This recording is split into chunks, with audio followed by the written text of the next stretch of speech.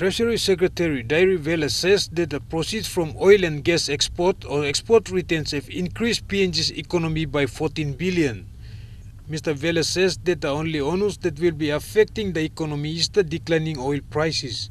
Part of the great thing about having the likes of ExxonMobil and oil such as our partners is that they delivered the project well ahead of schedule, which allowed us to access those markets and those prices in which it was sellers' time. So they're good times for us. So we'll leverage off some of that. So some of the growth that we were going to achieve in 2015, we're able to achieve that a little bit earlier. And so for 2014, we're looking at between 8 and 9% growth.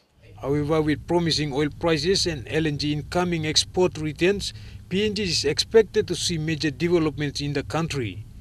Developments underway include Late Tidal Basin Project, reconstruction of the island's highway and the upcoming Pacific Games. Meanwhile, the government will continue to supply services in districts and provinces through Provincial Support Improvement Funds and the District Support Improvement Funds.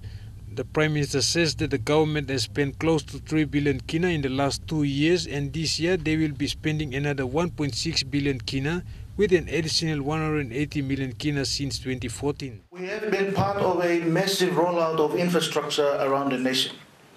From Late Tidal Basin, large projects like that, to the Kookaburra flyover here in Port Moresby, to many constructions of classrooms, bridges, jetties, and rural airports all throughout the country, particularly in rural locations.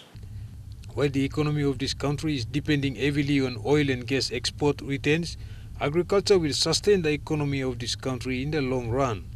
Eric Aurma, National EMTV News.